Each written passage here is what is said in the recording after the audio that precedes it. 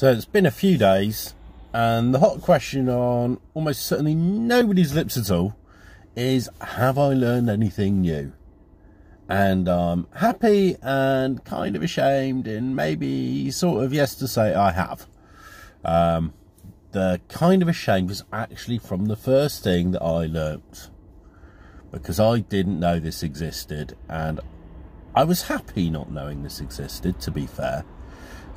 It feels rather sad now that I do know it exists.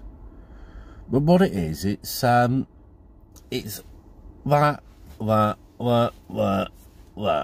which is apparently, and this is very sad, whatever loser wannabe McDonald's worker. Now, everyone knows loser. That's a big well known. Everyone knows that one. The rest of it just seems a bit of, it's like it's showing off. I mean, how did I find this out? I found this out from my wife, who did it to me. I can't remember what I said. We were messing around. She said that, and I'm like, what the hell is that? She said, that's a thing, didn't you know? I'm like, no, I did not know that. I was quite happy never knowing that's a thing. But now I know it's a thing, and I feel a little bit worse for knowing that. I really do. But that was New Year's Eve. I found that one out. New Year's Day, I found out something totally different, because we were sewing, and we were making a new dress. Well, dress / top for my gorgeous wife, and we didn't have enough fabric to do the full bodice and sleeves that she wanted. So we had to change it. We had to modify it. And the way we modified it was we put on sleeves from a different pattern.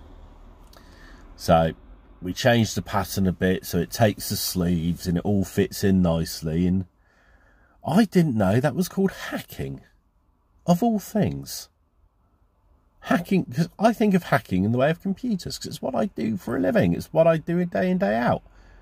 This was hacking a pattern. Nice, fairly uninteresting to most people, but I found that one quite good. That was quite nice. Now, then we come to the second, and on the second, I learned something about overlockers. Again, we're back into sewing territory, and we were sewing some new stuff again. We're sewing up some hoodies, like the one I'm wearing right now.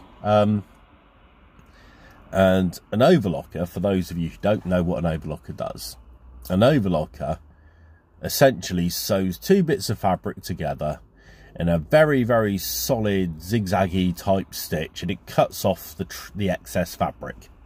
So you've got this beautifully neat edge. Very, very nice. And it's probably our most used machine. But it stopped cutting, which is really annoying.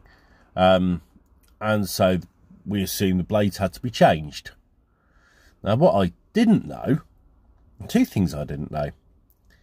The first one is the bottom blades actually rarely ever get blunt because they're made of tungsten. That's a very useful thing to know, because it means I never really have to replace the bottom blade.